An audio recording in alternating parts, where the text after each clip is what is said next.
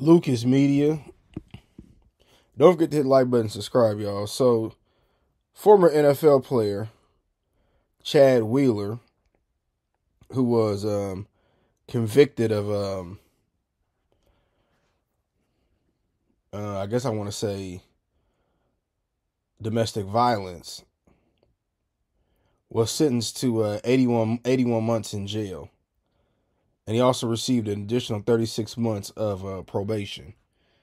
Now, the video or the pictures came out a couple years ago of his girl, and they were very disturbing, very disturbing what he did to that sister, and he deserves every bit of what he got. However, I went online today, and I'm a little late to this because he was sentenced a couple days ago. I seen 78 make a video. I seen Two Raw make a video. I seen more independent people make videos.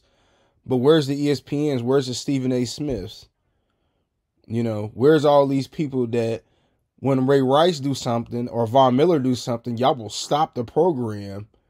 Whoa, breaking news. And you got Stephen A. Smith on there from whether he in the studio, his iPhone, his computer. He's somewhere in the world going in on the people that look like Von Miller and Ray Rice.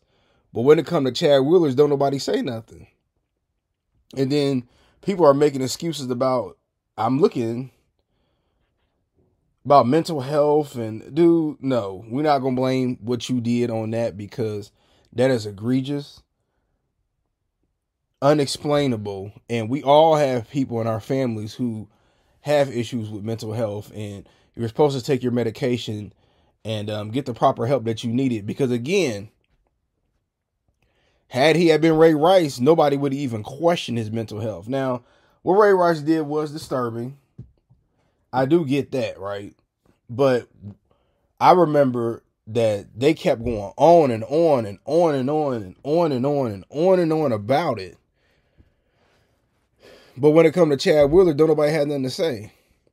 When it comes to somebody like Josh Giddey, don't nobody have nothing to say. When the Josh Giddey allegations came out, you didn't see them. Like, you had to basically force the mainstream media to talk about it.